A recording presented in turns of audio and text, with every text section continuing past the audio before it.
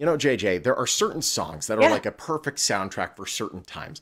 For example, just in totally. general, like almost all of Incubus's entire realm of music, especially Drive, but like you go through the Red Rock Canyon at night, you turn that on, and you just relax. Oh, Great stuff. Incubus, they are not only a great band to listen to when you're driving, they're a great band to see over at Virgin Hotels Las Vegas. Show's coming up later this month, and we're talking to the frontman today. we certainly are. Brandon Boyd joins us now, cross-leg style in his home. How are Hi. you, my friend? Good to see you. Good. Nice to see you too. Thanks for having me. You bet.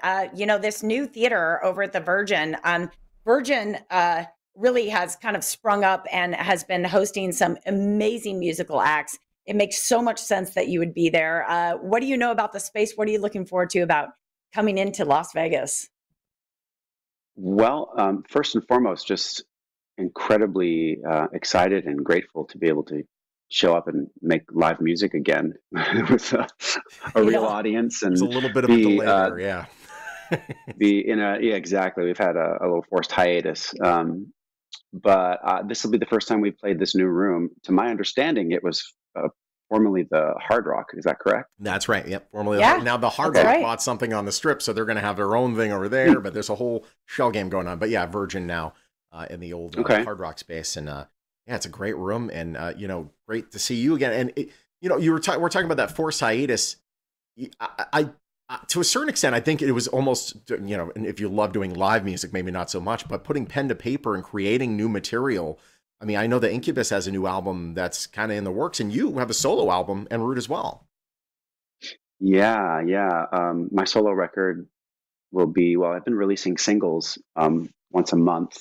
So for the past 4 months, there are four Whoa. singles Yeah. currently out. And then the album itself drops on March 11th. Nice.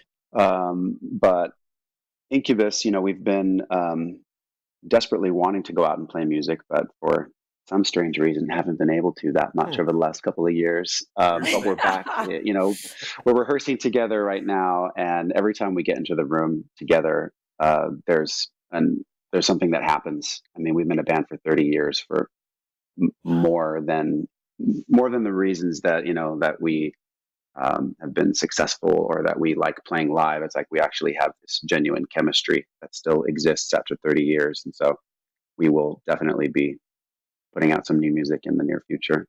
Fantastic. That's awesome to hear about that chemistry. I mean, that's a long marriage, my friend. And I think that, I wonder if the pandemic in a way has given us all kind of like a new found appreciation for certain dynamics and relationships in our lives. I know that you appreciate very much the relationship that you have with your fans because, my gosh, they're going to turn out to see you at this show. You're going to have people flying in from all over the country to see you play at the Virgin. You put out on your Instagram a little request for set list. Do you hear a lot of song requests from your fans? We do, yeah. It's always interesting to hear what our most hardcore listeners are wanting to hear and to witness, because we have to sort of balance those things out with what we ourselves want to dive back into, because a lot of the time it's like older material. But what's so cool about it though is that it's not just like play this one song or play these two songs over and over and over again. It is all over the place. Like requests are coming in from like almost 3 decades of us making music. So it makes the set list writing process a little more complicated, but a lot more interesting.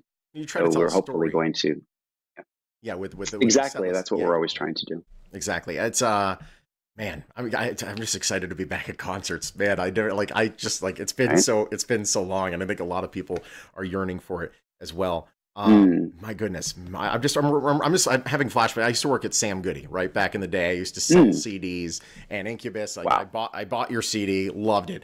And now you're just saying I'm releasing a single a month, and it's all done digitally now. Do you like the new way of doing things? Do you miss the way it used to be?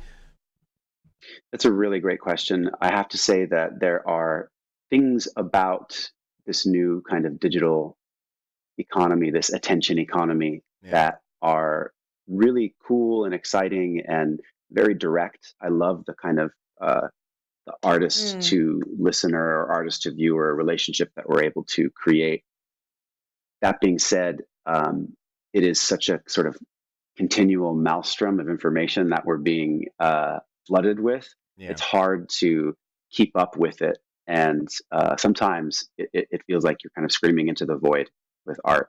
And you'll spend months and months and months or a year working on something, and you're like, and I've released it. And whoosh, it's like, you know, there it goes. Dropping a very light stone into a raging river, and it's gone forever. Yeah. So there are things about the old paradigm that I definitely miss, especially the kind of physical, the tangibility of holding a CD or holding vinyl. Yeah. But the great thing about where we are today is that when you come into that live environment, you have a little bit of both. You have people have absorbed the music, most likely through digital mediums now, but then they can come into a live environment and have a very real experience. Yeah. So it's amazing that people come to live concerts, because that's the last vestige of this old paradigm. No doubt. Yes, we must have them continue. Well, people can see you, Brandon, live on stage at the Virgin. The shows are Friday, March 25th, also Saturday night, March 26th. Best of luck to you. It's been really fun chatting with you. Thank you so much for joining us this morning. Thank you guys too. Yeah. If you want to grab tickets, you go to the website, call the number you see right there on your screen, Incubus live in Vegas.